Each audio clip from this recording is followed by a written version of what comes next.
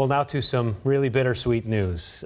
Today is Amanda Grace's last day here at King 5. She broke the news on air yesterday, and now it's really sinking in. There are people weeping all around this newsroom. No, mostly me, right? Who's doing the weeping?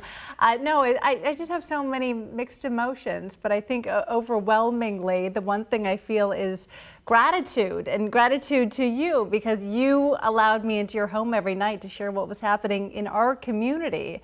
I mean, you were with me through the stories that broke our hearts, the stories that brought us together, the stories that really made our region stronger.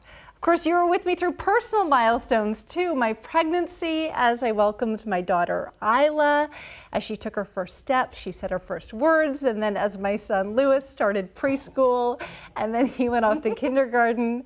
I love seeing these pictures too. I got to know some of you through Facebook and through Twitter, and of course many others out in the community. And every step of the way, I've just been so blown away by your kindness.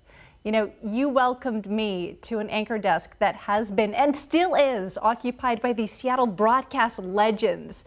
It was incredibly intimidating and really humbling to be in that position, but boy, your support made it easier. So it was a very tough decision for me to leave King 5 and my wonderful, talented colleagues who I adore. But I'm really excited for the next chapter of my career, and I'm not going anywhere. I'm still going to be in Seattle. So this is not a goodbye. This is a thank you. It's a thank you for watching. Thank you for emailing and commenting, for stopping me in the grocery store to say hello. Telling your stories has been the honor of my career.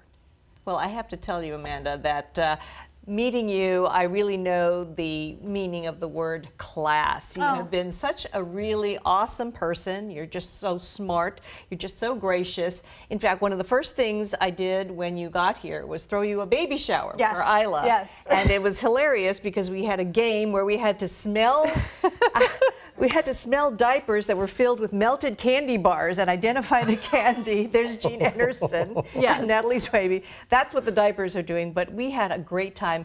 And despite that embarrassing game, you still were my friend.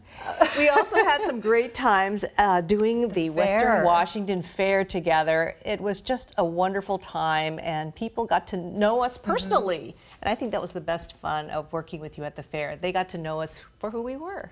Yeah, oh gosh, we got to meet so many wonderful people and just hear their stories, and they had a chance to talk to us and, you know, share some of their pictures, and we got to take pictures with them.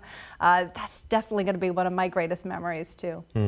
I think for me, Amanda, is that, and I don't know if you guys know this at home, but our jobs, this is a really weird job. You get paired up with people and you have to make this relationship work.